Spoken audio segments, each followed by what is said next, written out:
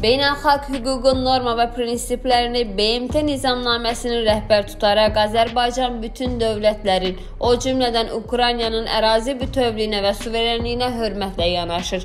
Biz Ukrayna xalqına humanitar məsələlərdə bundan sonra da yardım göstərməyə davam edəcəyik.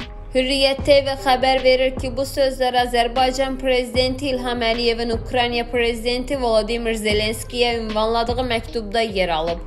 Əminəm ki, Azərbaycan ilə Ukrayna arasındakı ənənəvi dostluq münasibətləri, səmərəli əməkdaşlığımız xalqlarımızın və ölkələrimizin mənafələrinə uyğun olaraq birgə səylərimizlə bundan sonra da genişlənəcəkdir deyə məktubda qeyd olunub. Suriyada hərbi gərginlik əsla qəbul edilə bilməz. Hürriyyət TV xəbər verir ki, Rusiyanın Xarici İşlər Naziri Sergey Lavrov Moskvada Suriyalı həmkarı Faysal Miqdadla birgə mətbuat konferansında belə deyib.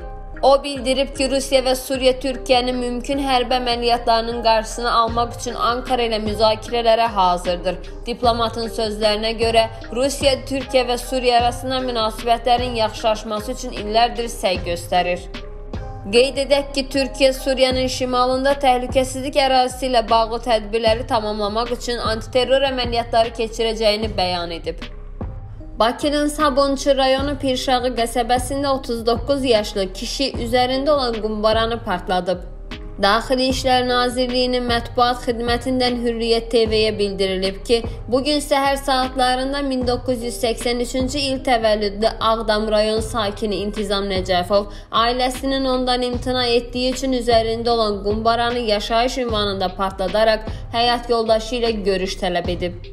Həmin şəxs polis əməkdaşlarının çevik müdaxiləsi və görülən tədbirlərlə zərərsizləşdirilərək digər qumbaranın partladılması zamanı ərazidə təhlükəsizlik tədbirləri təmin edilib. Hadisə zamanı xəsarət alan olmayıb. İntizam Nəcəfov saxlanılıb, araşdırmalar davam etdirilir. Qeyd edək ki, qısqanclıq zəminində baş verən hadisəni törədən İntizam Nəcəfov 12 il əvvəl ailəsindən boşanıb. Keçmiş cütlüyün birgə nigahdan 3 övladı var. Əziz izləyicilər, ən son xəbərlərdən xəbərdar olmaq üçün və daha çox insana çatması üçün videomuzu bəyənib kanalımıza abunə olub bildiriş zınqırovuna tıklamağınızı xahiş edirik.